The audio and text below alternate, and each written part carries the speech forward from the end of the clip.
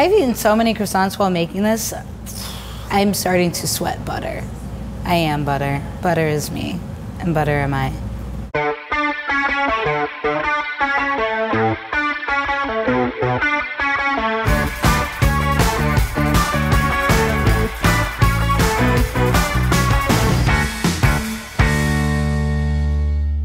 Bonjour, je m'appelle Kiana, and today I'll be making a rainbow croissant. I'm comfortable making croissants. I've made colored croissants, pink ones before. So now the challenge is to make one with 5 colors. So I think it'll be fine. All right.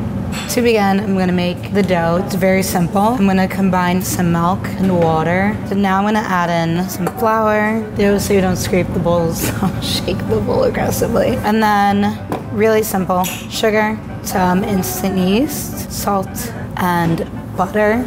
A little crumble here and there, just to like kind of give it a head start on the mixing. So I'm gonna mix this for about just 1 minute till it starts becoming a very loose dough, and then I'll kick it up to level 2 to really start the kneading a little bit. Oh, that is tight. So what I want is to take 25% of my dough for the color. So this is gonna be for my colored dough. And then with the plain, I'm just gonna shape this into a nice ball and cover it. I'm just gonna let it hang out for 2 hours. Now I need to divide this into 5 different parts. So it's not gonna be technically a full rainbow. I don't even know what indigo is. What is indigo? Time for some color. So I'm gonna do these one at a time just so I don't accidentally mix color. First color is going to be pink. Right now it's like kind of like a marble effect, but once it expands, those colors will also help blend together. There's one. It looks like in those sci-fi films where people go in outer space and then they come in contact and then their whole face gets like blue and veiny before they like turn into a monster and then they have to kill them. So right now I'm gonna make one more croissant dough. For this batch, I'm going to use a different brand of dye. These ones are gonna be neon colors. See which one does better. I think a runny gel-based color is kind of the money maker because that way you get the best of both worlds. You get a strong color like you would a traditional gel, but you get the spreadability of those more generic watercolors. I'm happy with that. That looks good. Great. So I have my 5 neon colors now. So let's see how these 2 colors match up so far. They actually look pretty similar. So far I'm leaning towards the neon because these 3 colors have such a big blue tone. I don't know how distinguished you're gonna be where these 3 colors have a different undertone, so it's more of a contrast. So you'll see a better rainbow design. I'm just gonna cover them loosely so you can rest and rise and get nice and puffy. And in the meantime, you can have a tea break.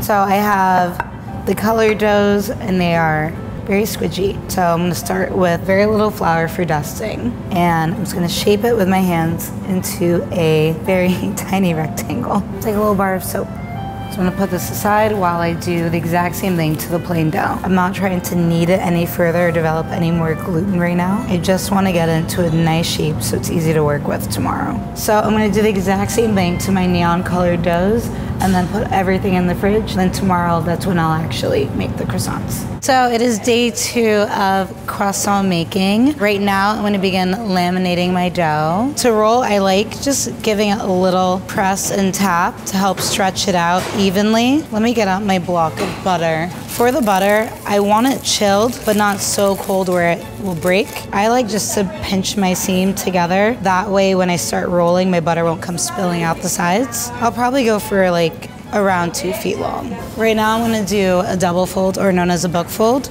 This dough has been hanging out in the freezer for like 10 minutes. So now I'm gonna roll it and fold it one more time before I start adding in the color.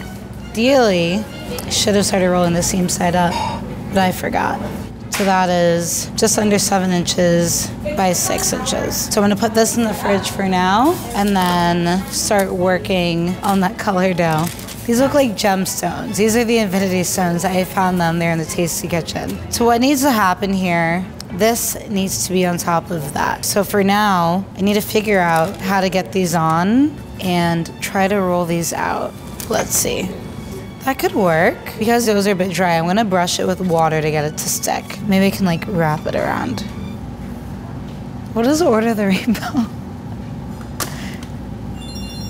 I don't know how I feel about these colors by each other. I don't like the way they look. Well, they're on there. What I'm gonna do is roll this out and then start shaping them into you know, to the croissant.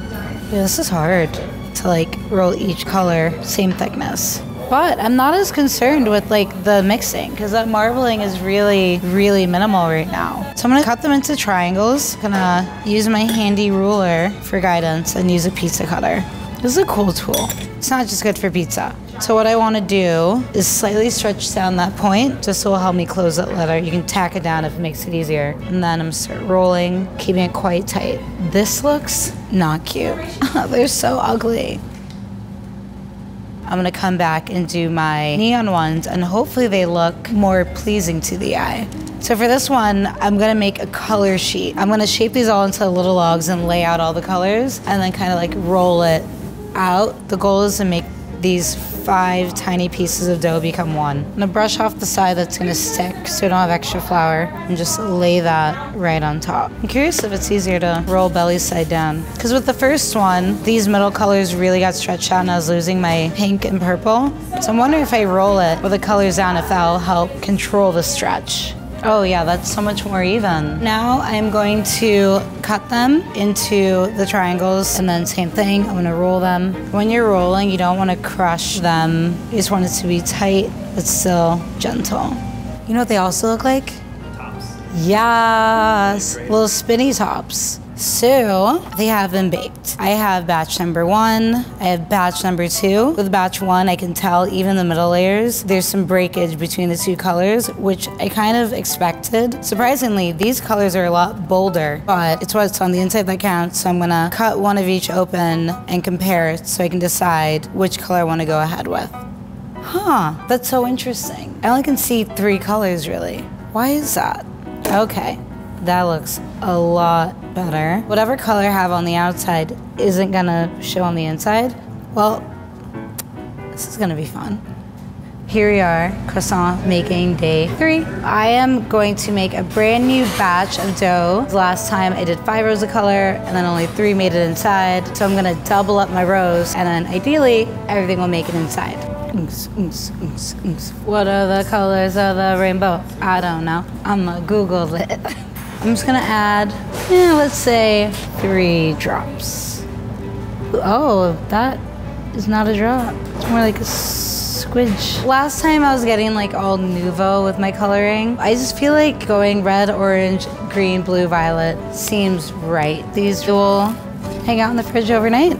Hopefully develop a little bit more in color, particularly our friends blue, green, and purple. And I'll see them in the morning.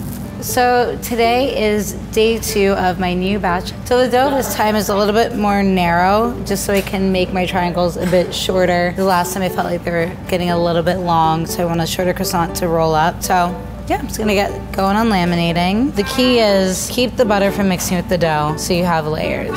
Butter mix, no layer, no layer, no croissant. Everyone fails. So I got my colors. What I'm gonna do this time, instead of like rolling them out as whole strips, I'm gonna take each one, cut it in half. So I'm gonna start with my red. Now I'm gonna do the exact same thing for all the colors. I have each color divided into 2 parts now, and I'm going to build the rainbow once and then build it again. Okay, look at that. I'm telling you, if this does not guarantee all the colors inside, it's just not possible. I need to pinchy pinch to bind them all together because it needs to be one. I'm just gonna help smush them together. Just need this to be 1 inch larger than my plain dough. That way it's not only covering the top, but around the sides as well. And I just have to focus on rolling wider, not longer, and all will be well. Wait, hold up. Did I just roll this the wrong way? Oh, f***. Holy bejeez. I done thought I ruined it, but Alex says it's not ruined forever. So they're all rolled, and now they have to do their thing and prove. They've already started proving. And then I'll brush them with eggs and pop them in the oven, and croissants will be ready. Well, they're not the best ones I've ever made. But one thing I can do with this batch is figure out if I have more color on the inside. Yay! Okay. Yeah. All the colors are in there. Tomorrow, I'll make another batch, take my time, and do it right. And then they'll be done.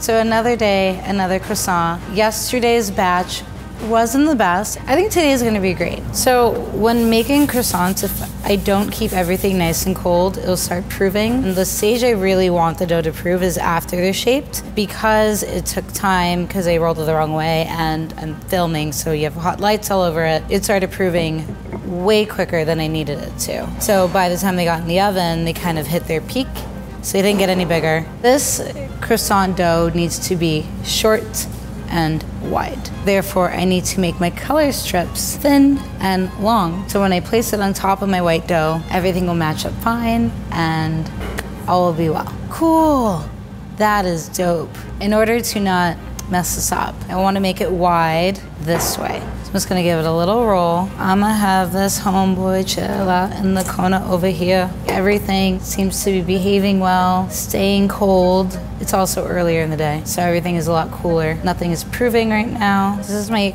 rested, chilled dough. So now I can roll it out a little bit thinner without having my butter sloshing around. Right now, it's a little bit stressed, and in the real world, I would let it rest in the fridge or freezer for a half hour, 1 hour. But we need to get some shots done, so I'm gonna cut them a little bit wider than I normally would. Ideally, they'd be 3 inches wide. I'm gonna do 4 inches, so when they shrink, they'll be at the perfect size.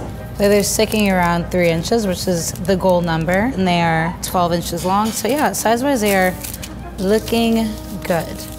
Look how cute they are. It's time for all the magic to happen. I'm gonna cover it and leave it at room temperature for a couple hours. If I feel like they're not proving quick enough, I can pop them in the oven with some warm water in the bottom, and I'll help speed up that proving process.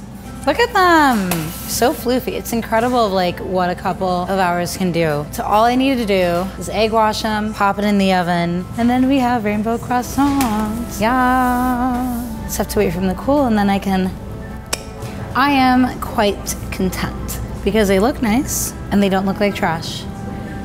More importantly, because yesterday's looked like garbage. It's time to dissect it now. Hear that crunch? Whoa. It's hella colors. Gosh, I feel like every time I bake, it's the exact same lesson. Patience, practice makes perfect. It's kind of always it. And filming ruins cooking. And those are just facts. Truth of tasty. So cute. I really want to keep this one forever. I actually might.